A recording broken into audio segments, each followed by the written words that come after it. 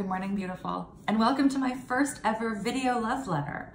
I felt like it was just time to spice things up, and here we are. So today I want to talk about the 3 little words that spark a very quiet and very powerful revolution. And those words are, I love you.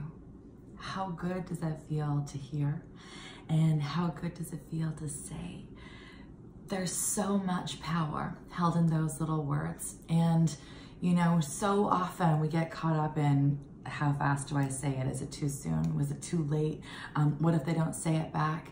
And I think you need to swish all of that away and get clear on one thing and one thing alone, that the first person you have to say those words to every day in great quantities with massive intention is yourself. The first person you absolutely have to turn that love towards is you. And when you start to cultivate that powerful love of self, everything else around you changes. So that's the first place to start with, I love you.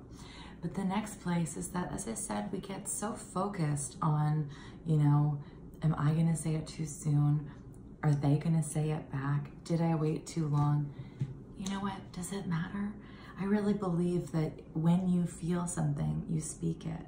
You know, that's a part of living in true alignment with who you are and how you feel, is that you speak what's on your mind, you know, in a gracious and compassionate way. And I really think that starting with I love you and having the freedom to just send that out into the world without fear of judgment, without, you know, the fear of lack of reciprocity, just to say it as you feel it is a really powerful place to be. You know, the world has its fair share of stuff going on. The world has always had its fair share of stuff happening, and I think will always continue to have it, you know, things not going perfectly well. And I really believe that all of it boils down to love.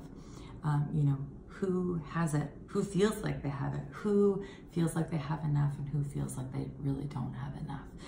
I really believe that that love is the permeating energy, and we make decisions based on our perceptions of whether or not we have enough love in us, or not. And I think that if you start to notice those little, if you use that as an operating system in your life, you'll start to pick up on that from other people, that, you know, he responded in a certain way because maybe he doesn't feel like he's safe in love. You know, she reacted in a totally different way because maybe she doesn't feel like there's enough love for her. And that's a super reductionist way of looking at it. But I want you to take that into your life this week and expand on that. You know, when people are, I'm gonna get like super wooey for you. When people are vibrating at a frequency of love, there's not a lot of room to judge people unfairly. There's not a lot of room to react with anger. There's not a lot of room to hang on to old wounds from the past and, you know, live in a place of fear. There's only room to love and celebrate each other. And when we love and celebrate each other, we really do act from a place of compassion.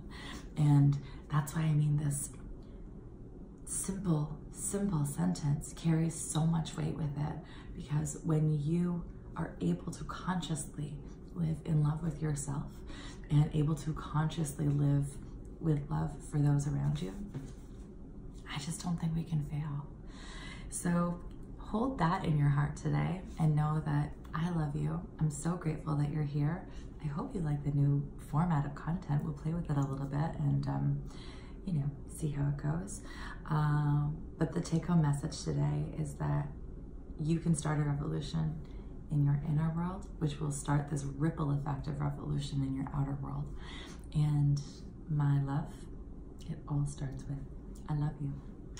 Have an amazing day. Bye.